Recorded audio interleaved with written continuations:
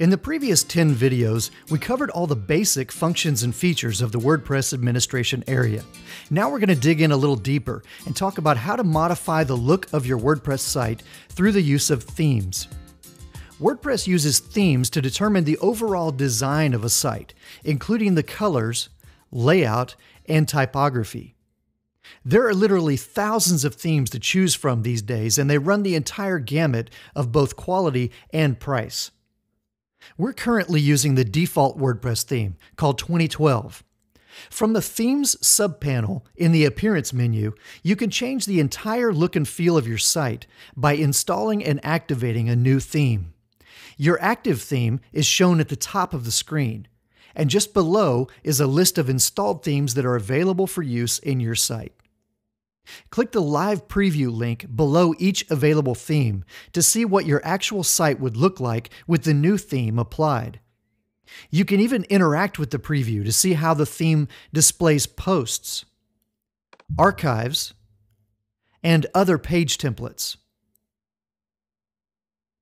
In the left-hand pane of the Theme Customizer, you can edit and personalize the theme settings. Now, these settings will differ depending on what features the theme being previewed supports, so you may see more or fewer options than you see here. At the top, you can view more information about the theme, or customize your site's title and tagline and see those changes in real time. You can also customize the color scheme, change the header text color, background color, or link color. If your theme supports it, you can select a default layout with the primary content on the left, right, or in a single narrow column with no sidebar. Choose a different header image or remove it altogether. Change the background image or even upload your own. We'll talk about custom menus more in depth later, but here you can select a primary navigation menu, which will appear across the top of your site. And last, you can choose a static page to serve as the home page for your site, instead of the default list of your blog posts. For example, I've created a new page called Home, which I'd like to use as the front page of my site.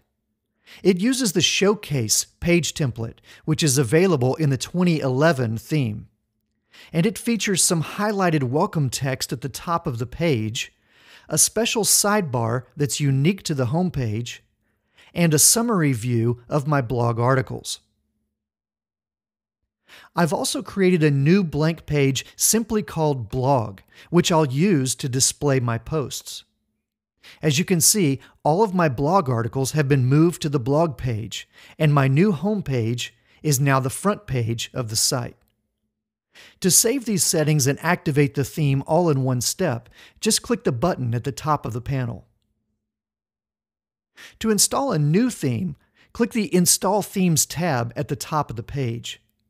In this panel, you can search thousands of free themes from the WordPress.org theme directory, and even filter results based on specific colors or other features. You can also view featured, newest, or the most recently updated themes available from the WordPress theme directory.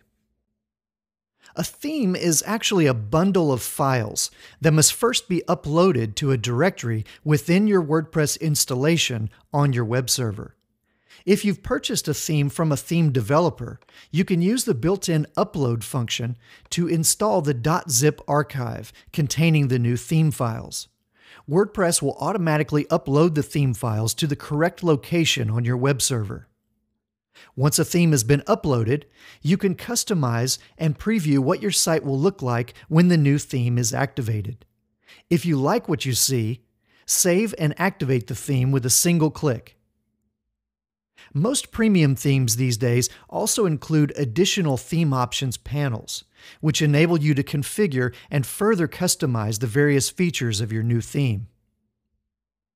The 2012 theme that's installed by default in WordPress 3.5 is actually pretty flexible and can be easily customized via the Theme Customizer or its own header and background panels. You can upload a custom header image from your computer, then choose to hide or show the header text at the top of the site. And you can choose a custom color for the header text. Save your changes and then visit your site to see how it looks. Finally, let's upload a custom background image to create a subtle gradient at the top of our site. Again, I'll upload the image file from my desktop and then accept the default settings, which will repeat this image from the left horizontally across the top of the page and ensure that it will scroll along with our content. For now, I'll just accept the default background color. As you can see, these tools make it really easy to personalize your WordPress site and make it completely unique. In the next video, we'll talk about how to use widgets to add and remove blocks of content from the sidebar of your site.